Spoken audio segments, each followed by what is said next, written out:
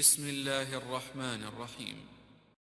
شهر رمضان الذي أنزل فيه القرآن هدى للناس وبينات من الهدى والفرقان.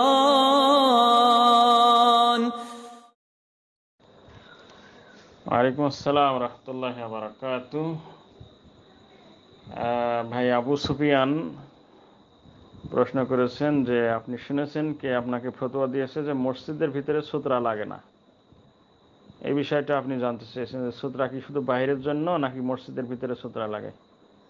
সম্মানিত ভাই, এখানে দুটি বিষয়। প্রথম বিষয় হলো যে যদি ইমামের পিছনে আপনারা সালাত আদায় করেন তাহলে মুসল্লিদের কোনো সুতরা লাগবে না। ইমামের সুতরাই হচ্ছে মুসল্লিদের সুতরা।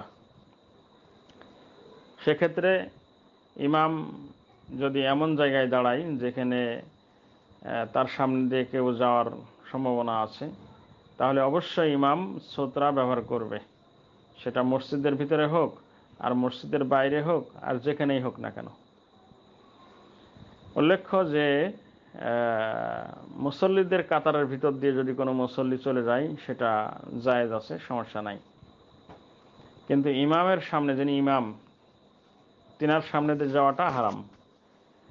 অথবা একাকী সালাত আদায়কারী, তার সামনে দিয়ে যাওয়াটা হারাম। তাছাড়া জামাত চলাকালীন যদি কোনো মুসল্লিদের কাতারের মধ্যখান দিয়ে চলে যায় বা ঢুকে যায় একদিকে বা কাতারের ভিতর দিয়ে চলে গেল, তাতে কোনো সমস্যা নাই। ইবনে ওমর রাদিয়াল্লাহু আনহু তিনি একদা জামাত চলাকালীন মাঠে মুসল্লিদের কাতারের মধ্যখান দুই কাতারের মধ্যখান দিয়ে তিনি আরোহী অবস্থায় চলে গেলেন। ইবনে ওমর রাদিয়াল্লাহু আনহু কি করেছিলেন? কাতারের মধ্যখান দিয়ে আরোহী অবস্থায়, অর্থাৎ উটের পিঠে চড়ে তিনি চলে গিয়েছিলেন। এটা বিশুদ্ধ সনদে এসেছে, সুনান গ্রন্থে। কাজেই উলামায়ে দ্বীন এখান থেকে দলিল নিয়েছেন যে যার ইমাম আছে সেই ইমামের সূত্রা আছে, আর ইমামের সূত্রাটাই হচ্ছে মুসল্লিদের সূত্রা। সে কারণ মুসল্লিদেরা সূত্রা বা তার সামনে দিকেও গেলে সেটা হারাম হবে না। কিন্তু একাকী সালাত আদায়কারী এবং ইমামের সামনে দিয়ে যাওয়াটা হারাম। এক্ষেত্রে আল্লাহ নবী সাল্লাল্লাহু আলাইহি ওয়াসাল্লাম বলেছেন